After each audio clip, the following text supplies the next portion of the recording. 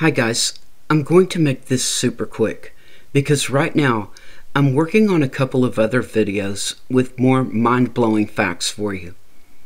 But I've seen a few out there looking at June 22nd and even talking about 10 lost days.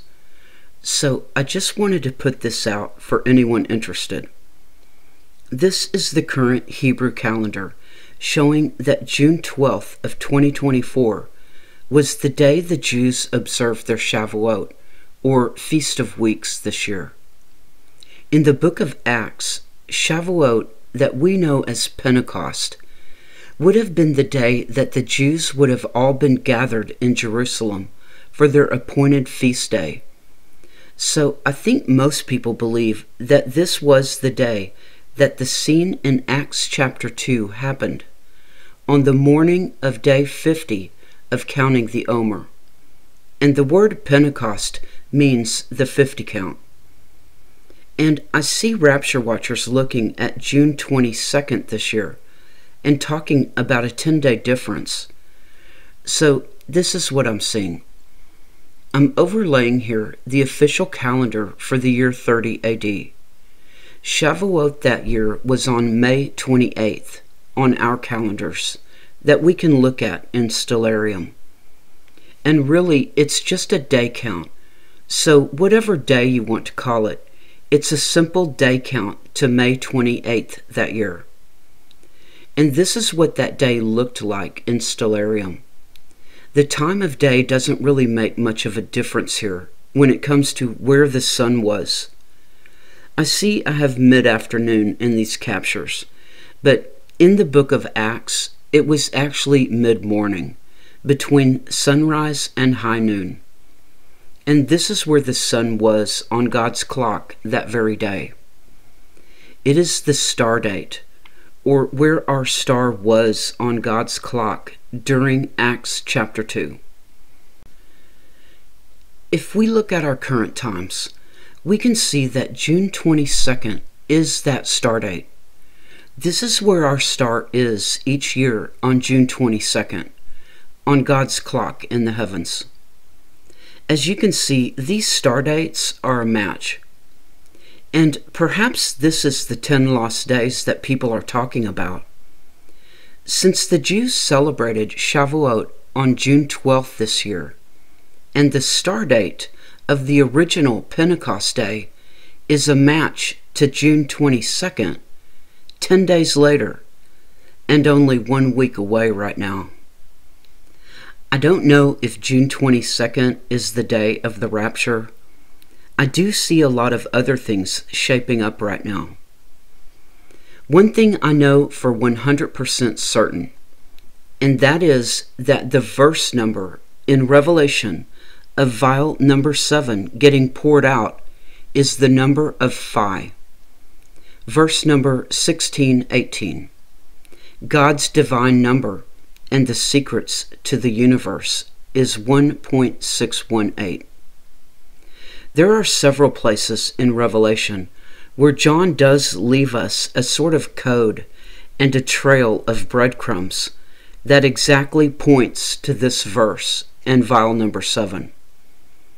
And for now, I think I'll just leave it at that and get back to work on my next 2 videos, because we are in fact living in Revelation chapter 16 right now. And I feel things are getting super serious.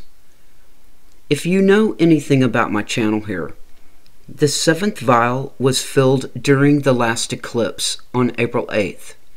777 days to fill all 7 vials. The last 6 being filled during the 40 days leading up to the final eclipse. And the 7 thunders actually happened on Phi Day of June 18th last year in 2023, which was a huge year for Revelation. 618 is known as Phi Day because it is a reflection of God's divine number of 1.618. But John was told to keep what the 7 thunders had to say quiet. There were some major events that happened on Phi Day last year, and they in fact happened in the deepest of silence. One was the total implosion of the Titan on the way to the grave, exactly 111 years since the Titanic sunk. And 111 days later, the war in Israel began. Another incident on Phi Day last year was the Schumann resonance anomaly that Eric Reichman's channel alerted me to. This was an impossible anomaly, the way it appeared on the graph. The Schumann resonance is also known as the heartbeat of the planet, and it is a sort of graph of lightning strikes around the world. In a way, the echoes of silent thunders. But when all that happened, there were still a lot of things that needed to be fulfilled. We still had 2 more eclipses, and the filling of the 7 vials of God's wrath. And all of that is over now. We are in Revelation chapter 16, and I'm very focused on Phi Day right now, as it is the very verse of the number Phi, Revelation 16:18. June 18th is on Tuesday, and I'm expecting something big to pop off on Tuesday. For those keeping up with my channel here, we know that 6:18 is also the day Jonah was spit out onto dry land and given a second chance. And of course, there's the whole tie-in of the prophecy of the last pope. And his real birthday right now is exactly 182 days, or 6 months, from this 6:18 date. And he was installed on 3/13/13. The Last Supper was on day 13 too. Both of the Revelation 7 and 15 signs occurred on the 3/13 days, no matter if you are using the Gregorian calendar or the Hebrew calendar for those years. And Strong's word number 313 means born again, only used by Peter in 1 Peter 1:3 and 1:2-3.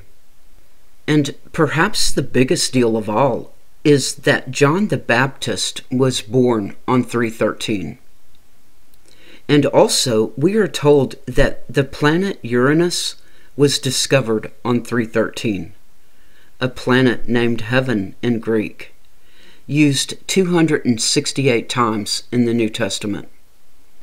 And maybe some have already realized this, but John the Baptist's very first day on earth was the day we know as Pi Day, another of God's divine numbers.